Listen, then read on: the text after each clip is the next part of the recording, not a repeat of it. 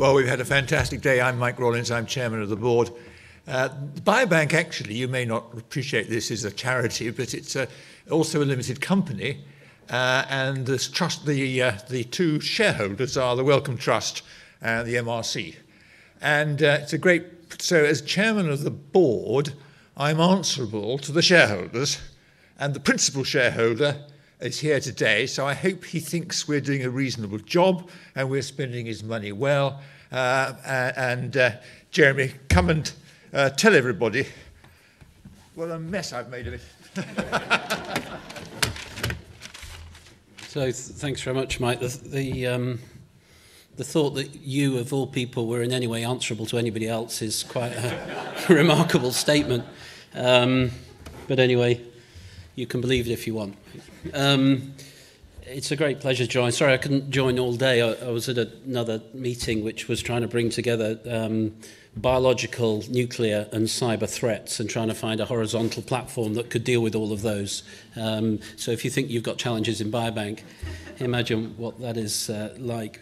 I think we owe a huge tribute to the visionary people that established Biobank, the volunteers that are part of it. But can I just, I've inherited this. I've been at Wellcome, as you know, for about 4 years now, so I take no credit for the initiation. And it's the initiation, I think, of that vision which is so critical, because those of us that follow on are really just standing on the shoulders of the giants that established it. And that vision was truly remarkable, I think, and not just ahead of its time, but way ahead of its time.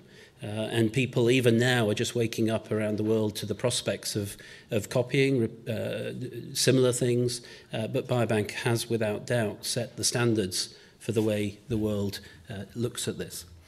But it is only 12 years old, and if you think that, I think I'm right in saying the youngest individual that was joined it was 40 years old, so this is likely to go to, what, 2066, I'll be just over 100 at that point.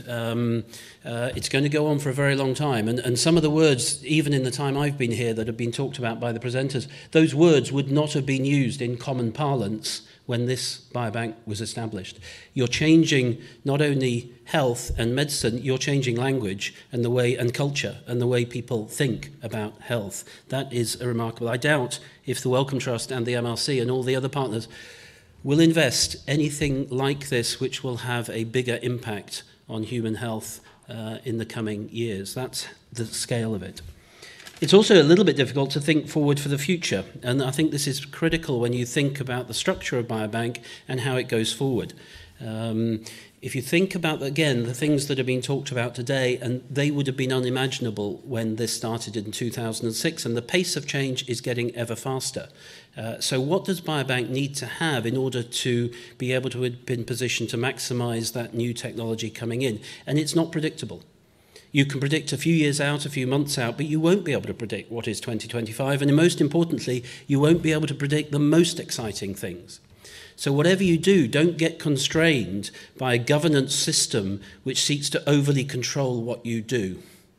In other words, keep the funders as far away from it as you possibly can.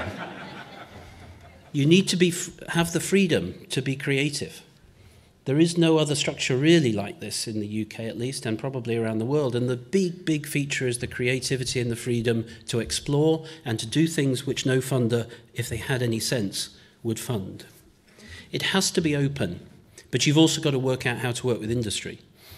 It has to be diverse, because the best ideas, looking at the front row and the gender balance of that, are not going to be necessarily, it is remarkable. No, there is one lady. Hi.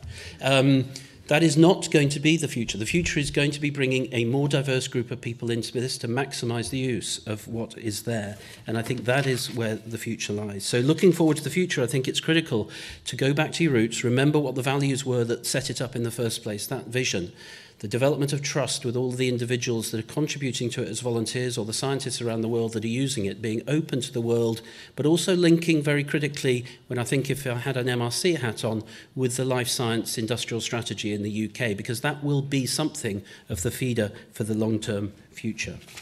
Leadership is absolutely critical. Succession planning is absolutely critical when you think this will go to 2066 and beyond. And the next generation of people will need different skills to the current generation. And how do we make sure, that from your side or from the funder's side, that we're doing the right things now to bring the right people into this who will have the skills to take it forward 10, 20, 30 or 40 years from now? You've done a remarkable job. Everybody is incredibly proud of it. Welcome. We are committed to Biobank for the very long term. In fact, for the duration of it, assuming you remain as productive and as open as you are today, just to give you that slight edge. It is remarkable to hear some of the presentations. I didn't think I would ever hear, as a neurologist, Paul Matthews saying that neurologists could learn from other specialties, but I did hear it here. And if that has changed the culture of neurologists, then gee, Biobank has probably really achieved.